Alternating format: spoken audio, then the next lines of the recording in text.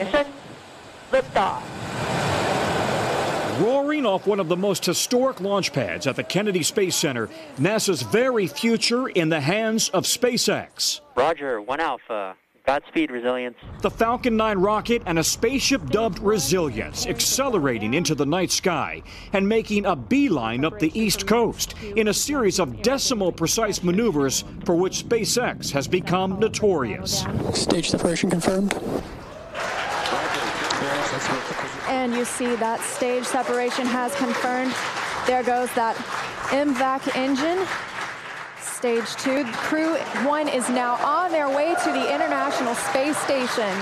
Guiding the first stage rocket booster onto a ship in the Atlantic Ocean so it can be used again. And I believe we've had a touchdown on the drone ship. Inside their spaceship, 4 astronauts, Commander Mike Hopkins, pilot Victor Glover, mission specialist Shannon Walker, and Japanese astronaut Soichi Noguchi, headed for a 6-month mission on the space station. That was one heck of a ride. There was a lot of smiles. But just hours after the adrenaline surge of launch, all 4 were told to get some rest.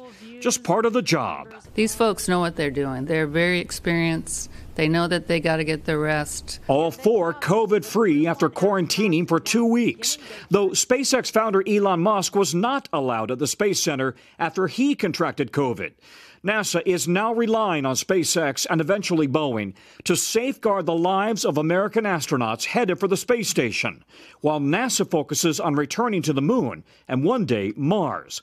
The stakes could not be higher. Make no mistake, when you're flying into space, it is always, there's always risk, and we will always be diligent. This morning, after yet another engineering tour de force, this crew of 4 is headed for a late-night rendezvous with the space station.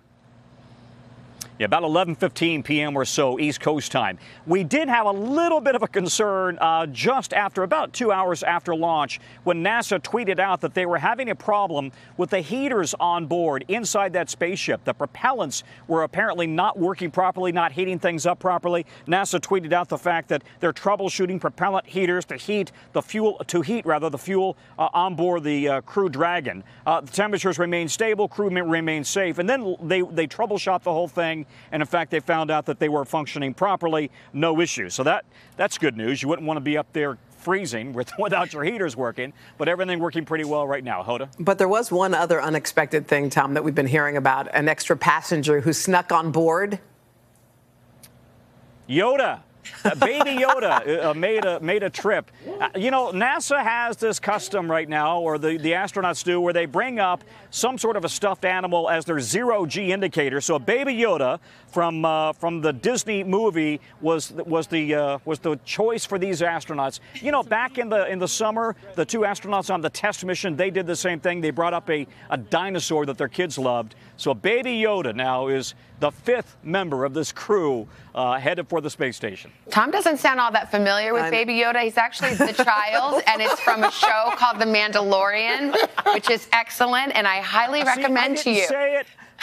I didn't say it because I thought I'm going to butcher it. I'm just going to say Baby Yoda, yeah. and then the moms will pick it up. Exactly, but you got to check it out, Tom. It's totally right up your alley, my friend. Al Roker's head is exploding. I know, he's super excited. All right.